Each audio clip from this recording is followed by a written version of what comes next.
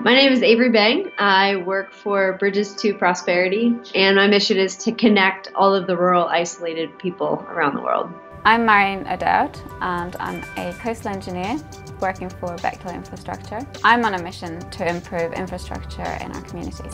I've worked on a lot of different projects all around the world, from the US to Europe to Middle East, the UK.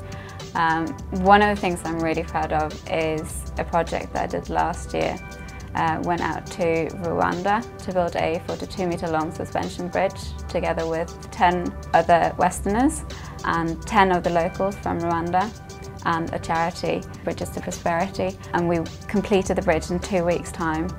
And it was just an extremely inspiring moment to be part of. I'm extremely proud of this bridge because I know it's providing safe access for the local communities to reach healthcare, education and the local market where they make their living, essentially. Bridges to Prosperity is the only organization in the world to focus on building footbridges in multiple geographies at once. And so we started in Latin America and expanded into Europe, and we're now a UK charitable trust as well, and we've expanded to Africa as well as in Asia. And so what we've been able to do is to build over 270 bridges, up to 2 football fields in length, that are able to serve 900,000 people. Any day of the week could be still crossing bridges that we've built.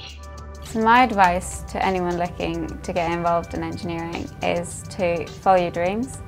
Don't be afraid of asking questions. There's no such thing as silly questions. And think outside the box. Look around you. There's engineering everywhere.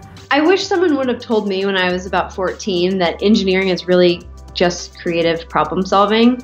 And so I love the fact that every single day I can come to work and get a new set of challenges and problems, and I get to think about not only what is the problem, but I get to design the solution. And engineers do that every day. Whether they're designing the cell phone or the cell phone tower or the building or the road or the bridge or the spaceship. I mean, literally engineers design the world we live in, and it's one of the most creative and inspiring careers I think that is out there.